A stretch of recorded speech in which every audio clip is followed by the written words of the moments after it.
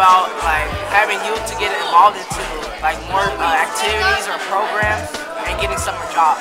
I'm very passionate about public transit. And why?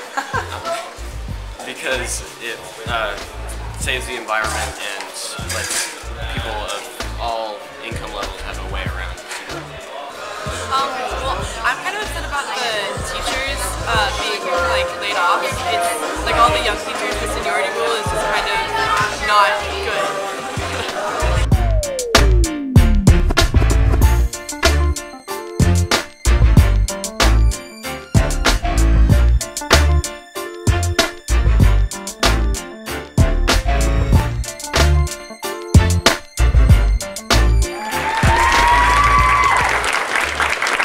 Mayor Nichols is committed to investing in Seattle's youth and encouraging them to engage in their community. Because of this, he created the Mayor's Youth Council to give youth input on issues that directly impact the youth. Please give a warm welcome to Mayor Nichols.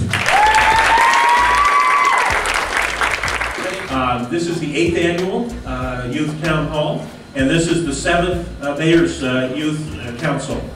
One of the reasons that that's a smaller number is that one of the first suggestions that we got at the initial town hall was, why don't you have a Mayor's Youth Council? Why don't you get young people involved in your administration and get some ideas from us, not just one day a year, but throughout the year. So I want to thank these young folks. They've been working hard all through the year. All right, this is about you. So I want to get people up to the mics, and I'm not here to ask a whole bunch of questions. It's really about you and your vantage point and what you want to hear from the mayor and your thoughts and how we can improve and your vantage point. So please step to the microphones and let's start getting questions going here. Oh, no, we got a question. Okay, good.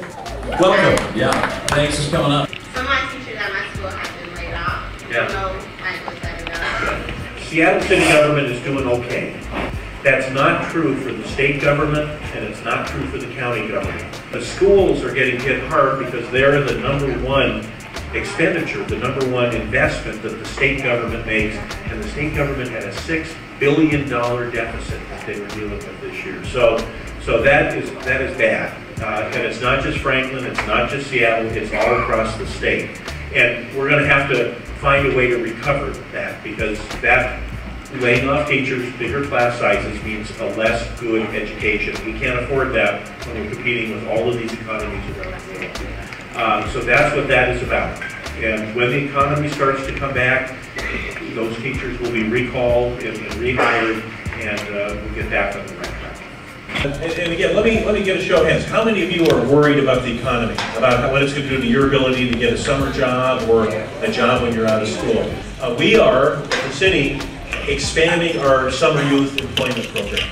We want, and so if you are someone who's looking for a summer job, look on the city's website, Summer Youth Employment Program, SYEP, because of President Obama's recovery package, we have a lot of additional jobs that we can offer this summer. Not just with city employment, but with folks that we contract with in private sector jobs. Let's go right here. Okay, so my brother is into skateboarding, right, and he was talking about how they're closing down the skate park. So is there any way to prevent the closure, or is there any way to build another smaller skate park? Well, I don't know where the skate barn is, so I don't know what the chances are of keeping it open. So I'll have to find out some more about that. But we recently opened a skate park out at Ballard. And it was an interesting conversation. There's some folks in the neighborhood who weren't really excited. They were excited, but they weren't really positive about that. And now it's there, and they're doing just fine with it, and it's well used. We recently opened one at Woodland Park, Lower Woodland, and that's a great one. It's a large skate hole, and I'm not a skate, so I don't know, but I'm told it's a good one. We have one under design for Delridge in southwest Seattle. And we have a plan for having them scattered throughout the city. So we're moving ahead. You know, the budget's been a bit of a problem in Delridge, but we're moving ahead with that one. And so you should have an additional one here in the next couple of years. And then we'll just keep adding small ones and big ones. But the skate barn, I just don't know what that is. So I'll have to find out. Thank you. Thank you. I wanted to talk about the Violence Initiative and what are you doing to bridge the gap between minority communities and the upper and middle class white communities? Both with regard to youth. Go ahead. That's fine. So that's a huge question, right? So part of that is youth violence. So let's talk about that first. The efforts that we're using to reduce youth violence incidents in half are community-based. So we've got 3 neighborhoods that we're focused on: the central area, southeast Seattle, and southwest Seattle. In the central area, the Urban League, which has been a strong organization in the central area for 100 years, is leading the effort. So they're bringing together community-based organizations, faith communities, police, parents, together to reach out to these kids and get them engaged. And then we'll have similar efforts in southeast and southwest. They're a little further behind, so I can't tell you which agency is going to lead the effort. We're going to have the Youth Summit in another few weeks. And we're going to have national speakers come in to talk about what other places have done to bridge that gap. Questions? Thank you very much. Question here. Hi, my name is Rachel from Garfield High School. This is on a very different subject. Okay. The proposal to place a fee on plastic bag use in Seattle Yes.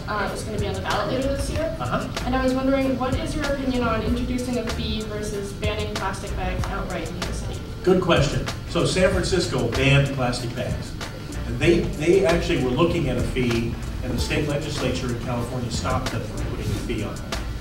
So we looked at doing the same thing, banning plastic bags. So that means people would use paper, right?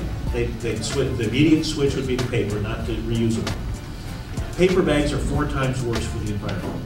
Cutting the tree down, hauling it into a mill, putting it through all those chemicals to take the wood and turn it into paper fiber, and then the disposal process is 4 times worse than plastic.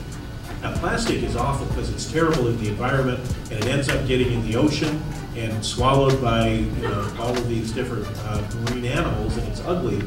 But in fact, if you're looking at greenhouse gas pollution and climate change, paper's worse. And so a 20-cent fee, people, a lot of people can afford that. They may choose to continue to use plastic or paper, but for most people, they'll say, you know what? I bet I could use 360 million disposable bags each year. So if 3 cities, Seattle sized, reduces their use by 94% like Ireland did, that's 1 billion bags a year that don't go to the environment.